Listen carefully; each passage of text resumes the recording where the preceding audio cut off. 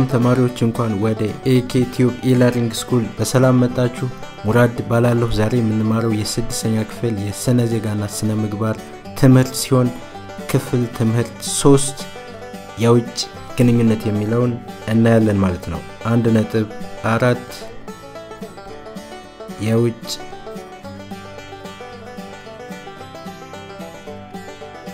የውጭ ግንኙነት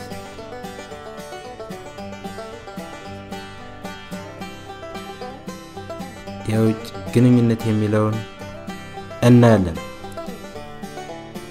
1.4 ኢትዮጵያ ከጎረቤት ሀገሮች ጋር ያላት ግንኙነት ኢትዮጵያ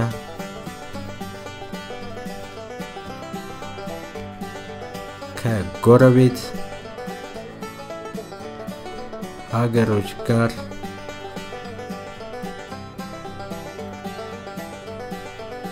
ያላት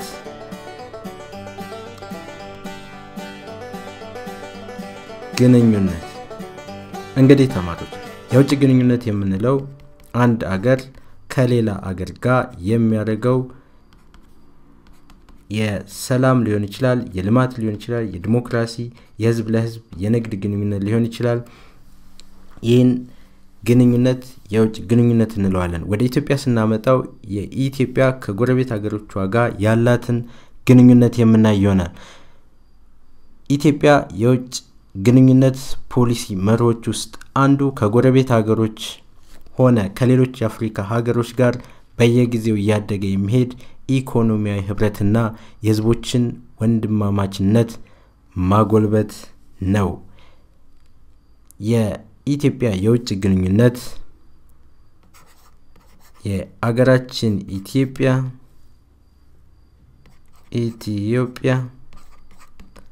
የውጭ ግንኙነት ፖሊሲ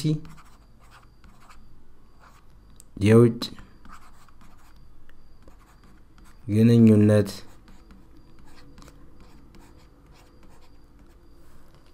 ፖሊሲ መርሆች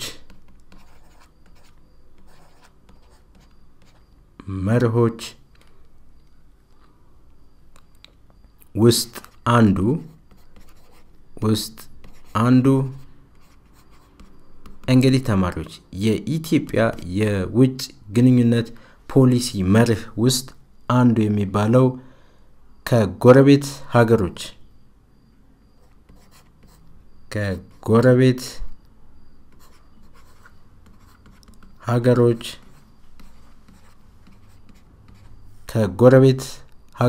ሆነ ከሌሎች የአፍሪካ ሀገሮች እና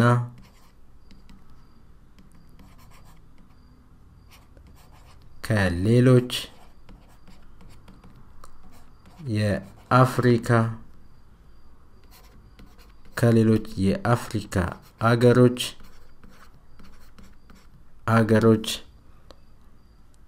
ጋር እያደገ የሚሄድ የኢኮኖሚ ህብረትና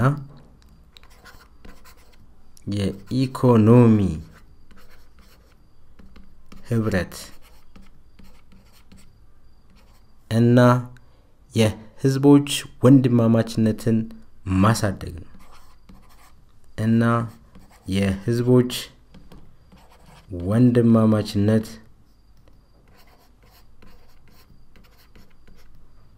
ወንድማማችነትን ማሳደግ ወይም ማጎልበት ነው እንግዲህ ተማሪዎች አገራችን ኢትዮጵያ ከጎረቤት ሀገሮች እና ከሌሎች የአፍሪካ ሀገሮች ጋር እያደገ የሚሄድ የኢኮኖሚያዊ ህብረትና የህዝቦች ወንድማማችነት ማጎልበት ላይ ዋነኛ የውጭ ፖሊሲ አርጋ እየሰራች ትገኛለች ማለት ነው ለምሳሌ ኢትዮጵያ ከጎረቤት ሀገሮቿ ጋር ያላት የውጭ ግንኙነት ከጅቡቲ ሱዳንና ኬንያ ጋር ጥብቅ የሆነ ግንኙነት አላት ኢትዮጵያ ከጎረቤት አገሮቿ ኢትዮጵያ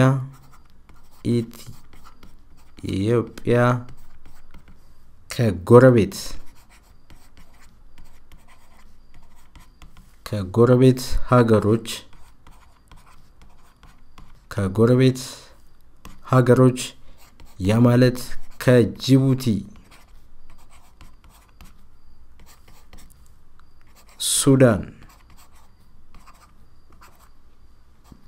ሱዳንና ኬንያ ጋር ያላት ግንኙነት አበረታች ነው ያላት ግንኙነት የተሻለ ወይም አበረታች የሚባል ነው ለምሳሌ ያክል እንደ ምሳሌ ለመጥቀስ ከሱዳን ጋር ያላት ግንኙነት ኢትዮጵያ ከሱዳን ጋር ምሳሌ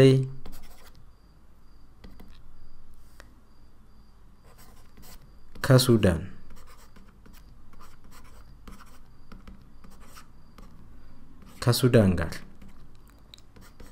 እንግዲህ ተማሪዎች ኢትዮጵያ ከሱዳን ጋር ያላት ግንኙነት በምድር ቀጥታ የስልክ ግንኙነት ተዘርግቷል በምድር ቀጥታ የስልክ ግንኙነት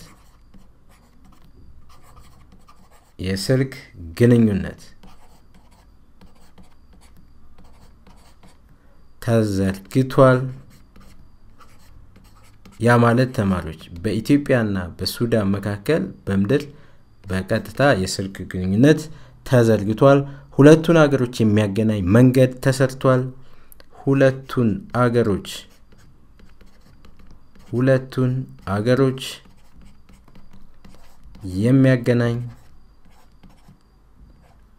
የሚያገናኝ መንገድም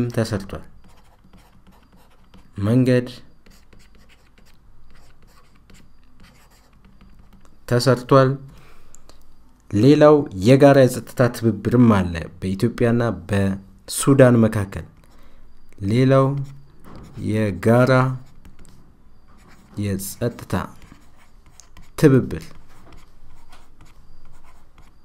ትብብር በመካከላቸው አለ ተጨማሪ የድንበር ህዝቦች የንግድ ግንኙነት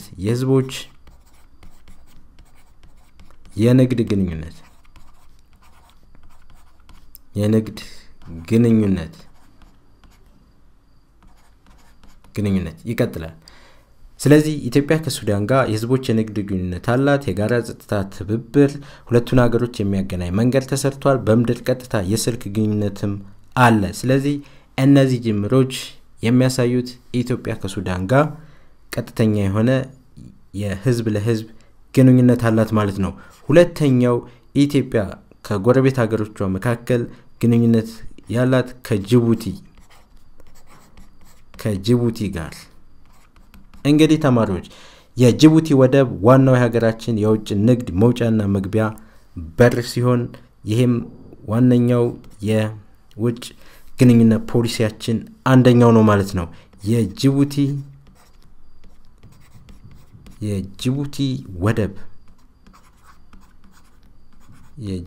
ወደብ ዋናው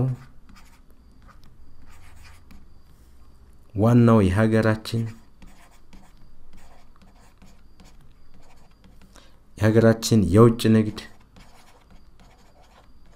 የውጭ ንግድ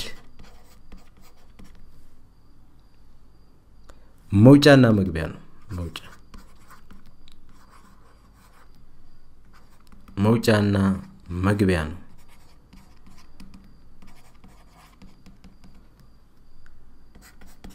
ሌላው የንግድ የህዝብ ለህዝብ የፖለቲካና የጸጥታ ግንኙነቶች እንደዚሁ እየሰፉና እየተነከሩ በመሄድ ላይ ናቸው የንግድ የህዝብ ለህዝብ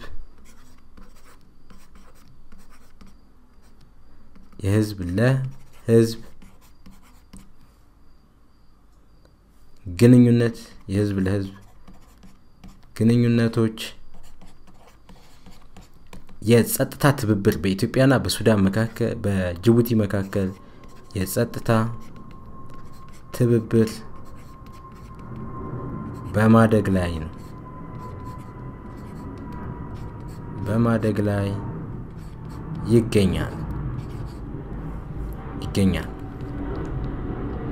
ስለዚህ ተማሪዎች ኢትዮጵያ ከጎረቤት አገሮቿ ከነሱዳን ከኬንያና ከጅቡቲ ጋር ያላት የውጭ ግንኙነት ፖሊሲ ወይም ከጎረቤት አገሮቿ ጋር ያላት የህዝብ ለህዝብ ትብብር የንግድ መለዋወጥ የጸጥታ ትብብር እንግዲህ ጅቡቲ ወደብ ከኢትዮጵያ ጋር አብሮ መስራት ዋናው የንግድ የኢትዮጵያ ንግድ መውጫና መግቢያ በር ሆኖ ማገልገል እነዚህን ስናይ ኢትዮጵያ ከጎረቤት አገሮቿና ከሌሎች አፍሪካ አገሮች ጋር ያላት የህዝብ ለህዝብ ትብብር እና የውጭ ግንኙነት ፖሊሲ የተነከረ ነው ማለት ይቻላል ሌላው የምናየው 1.42 የኢትዮጵያ የውጭ ግንኙነት ፖሊሲ መሰረቶቹ ምንድናቸው 1.42 የኢትዮጵያ የውጭ ግንኙነት የኢትዮጵያ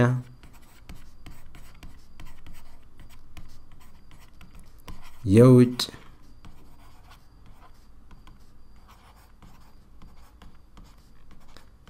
ግንኙነት ፖሊሲ የውጭ ግንኙነት ፖሊሲ መሰረቶች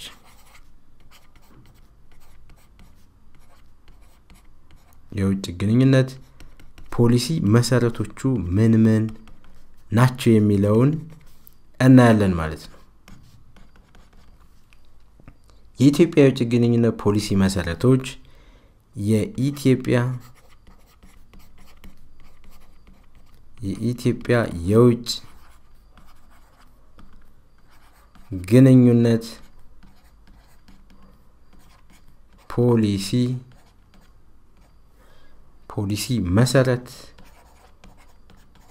መሰረቶች የምንላቸው ልማትና የዲሞክራሲ ስርዓት ግንባታ ልማትና የዲሞክራሲ ስርዓት የዲሞክራሲ ስርዓት ግንባታ እንግዲህ የኢትዮጵያ የውጭ ግንኙነት ፖሊሲ ዋናው መሰረቱ ልማትን በአገሪቱ ማፋጠንና ዲሞክራሲ ስርዓትን በሚገባ ማስፈን መቻል የኢትዮጵያ የውጭ ግንኙነት ፖሊሲ ዋናኛ መርህ ነው ማለት ነው የውጭ ግንኙነት ፖሊሲ ሀገራዊ ጥቅምን የማስጠበቅ ተልዕኮም አለው የውጭ ግንኙነት ፖሊሲ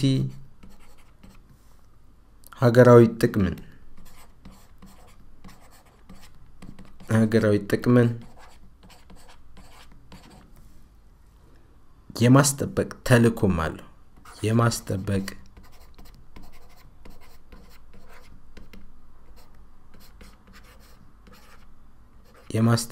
ተልዕኮ ያለው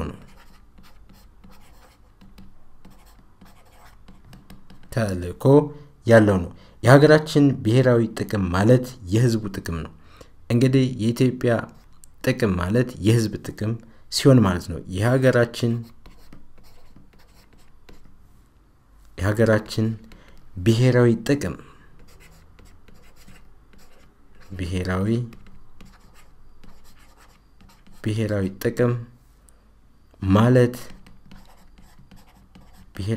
ማለት የህዝቡ ጥቅም ማለት ነው የህዝቡ ጥቅም ነው እንግዲህ ተማሪዎች የሀገራችን ብሔራዊ ጥቅም ማለት የህዝቡ ጥቅም ወይም በውጭ ግንኙነት ፖሊሲ አማካይነት ህዝቡ በልማትና በዲሞክራሲ ስርዓት ግንባታ ተጠቃሚ ሆኖ ሲገኝ ማለት ነው ሌላው የአጠቃላይ የህዝቡ ጥቅም በአገራችን የአጠቃላይ የአጠቃላይ የህዝቡ ጥቅም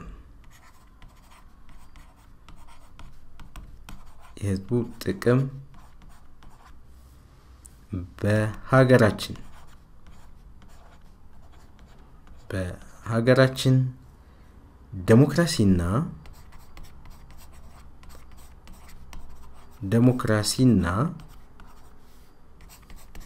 መልካም አስተዳደር እንዲሰፍን ማድረግ ነው። መልካም አስተዳደር እንዲሰፍን ማድረግ ነው።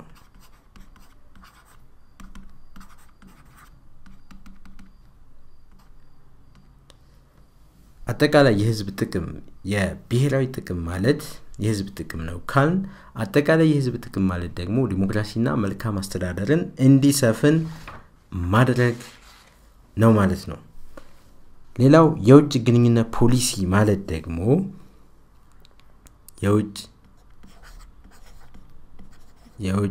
ግንኙነት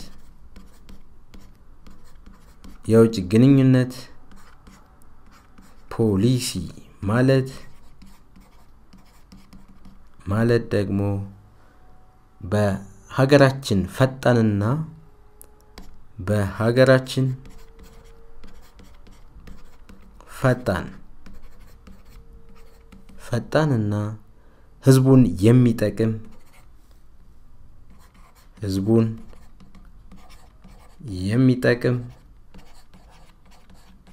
ህዝቡን የሚጠቅም ልማት ለማረጋገጥ ዴሞክራሲ በሀገራችን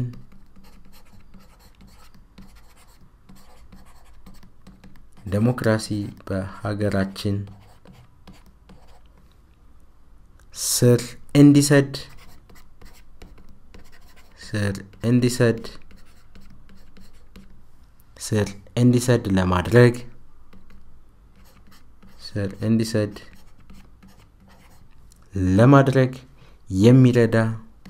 ለማድረግ የሚረዳ የውጭ ግንኙነት ፖሊሲ ማለት ነው። የውጭ ግንኙነት ፖሊሲ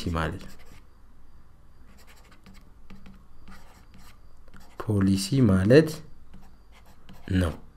እንግዲህ ተማሪዎች በሀገራችን ፈጣንና ህዝቡን የሚጠቅም ልማት ለማረጋገጥ ዴሞክራሲ በሀገራችን ስር እንዲሰድ ለማድረግ የሚረዳ የውጭ ግንኙነት ፖሊሲ ማለት ነው። ስለዚህ በሀገራችን ዲሞክራሲያዊ ስርዓት ግንባታ እንዲፋጠን ልማትን ለማሳደግ የህዝብ ተጠቃሚነትን እውን ለማድረግ የውጭ ግንኙነት ፖሊሲ አስፈላጊ ሆኖ ይገኛል ማለት ነው። ከዚህ ቀጥለን የምናየው የክለሳ ጥያቄዎችን ይሆናል። የክለሳ ጥያቄዎች እንግዲህ ተማሪዎች ከላይ በማስተዋሻ ወይም ከላይ በአጫጭር ኖቶቹ ላይ ዲስከስ እንዳደረግነው ወይም እንድትወያየንበት ለማወቅ እነዚህን የክለሳ ጥያቄዎች በትክክል መመለስ ይኖርባችኋል ማለት ነው። የመጀመሪያው ሀገራት የውጭ ግንኙነት ባይኖራቸው ምን ችግር ያመጣል? ሀገራት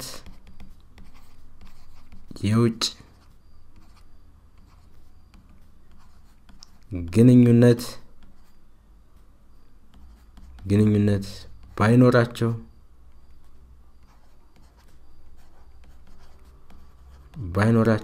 ምን ችግር ያመጣል? ሁለተኛው ኢትዮጵያ ከጎረቤት አገሮች ጋር ያላት ግንኙነት የተመሰረተው በምን መርህ ላይ ነው? ኢትዮጵያ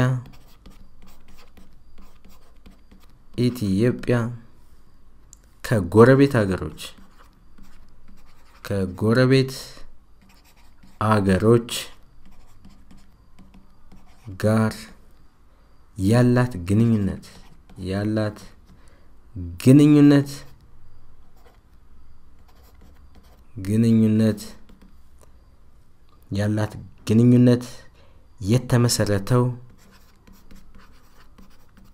የተመሰረተው በምን መርህ ላይ ነው?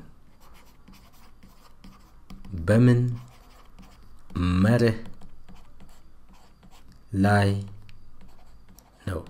እንግዲህ ተማሪዎች ቪዲዮውን እዚህ ጋር ታቆሙትና እነዚህ ሁለት ጥያቄዎች በራሳችሁ ከሞከራችሁ በኋላ ከስር መፍትሄ ብዬ እኔ ያስቀመጥኩትን መልስ ማመሳከር ትችላላችሁ ማለት ነው። መፍትሄ ወይም መልስ የመጀመሪያው ጥያቄ ሀገራት የውጭ ግንኙነት ባይኖራቸው ምን ችግር ያመጣል ነው የሚለው። የህዝብ ለህዝብ የንግድ ግንኙነት አይኖርም። የመጀመሪያው መልስ የህዝብ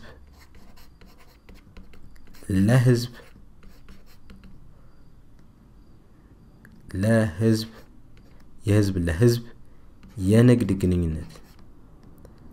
የንግድ ግንኙነት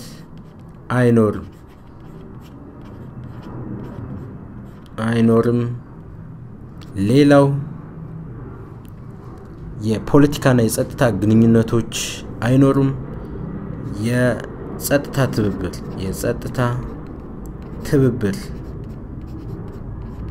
ትብብር አይኖርም።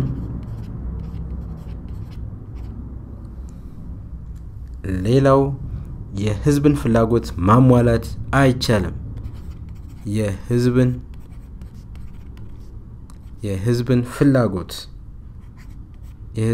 ፍላጎት ማሟላት አይቻልም። እንግዲህ ተማሪዎች የህዝብን ፍላጎት ለማሟላት ከውጭ የሚገቡ የተለያዩ የህዝብ ኢንተረስቶች ወይም ፍላጎቶች አሉ። ስለዚህ እነሱ ልናገኝ የምንችለው ከጎረቤት ወይም ከሌሎች አገሮች ጋር የውጭ ግንኙነታችን የጠነከረ ሲሆን ነው ማለት ነው። የልምድ ልውውጥም አይኖርም። የልምድ ልውውጥ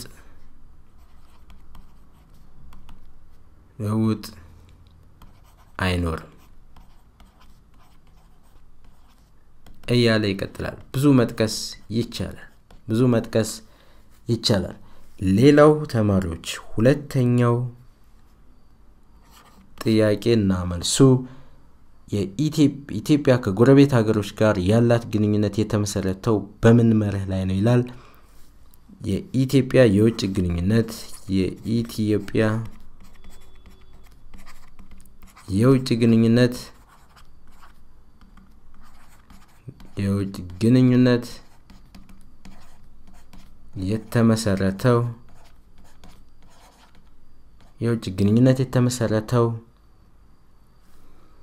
የተመሰረተው እያደገ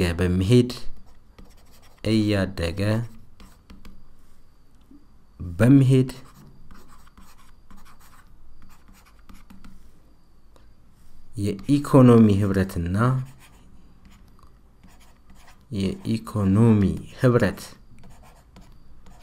የኢኮኖሚ ህብረትና የህዝቦችን ወንድማማችነት በማጎልበት ላይ ነው። የህዝቦችን ወንድማማችነት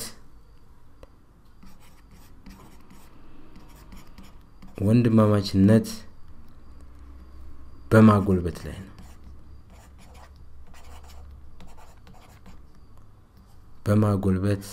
ላይ ነው። የኢትዮጵያ የውጭ ግንኙነት የተመሰረተው እያደገ በሚሄድ የኢኮኖሚ ህብረትና የህዝቦችን ወንድማማችነት በማጎልበት ወይም በማሳደግ ላይ ነው ማለት ነው። ኢኮኖሚያዊ እድገትንም ለማንጣት እንደዚሁም የህዝብ ወንድማማችነትንም ለማሳደግ ላይ የተመሰረተ የኢትዮጵያ የውጭ ግንኙነት ፖሊሲ ነው ማለት ነው እንግዲህ ተማሪዎች እስካሁን ተከታተሉት የነበረው ኤኬቲዩብ ኢለርኒንግ ስኩል ነበር አብራችሁ የቆየሁት ሙራድ ነበር በቀጣይ ክፍል ትምህርት እስከምንገናኝ ሰላም ተማሪዎች ቻው ቻው ባይ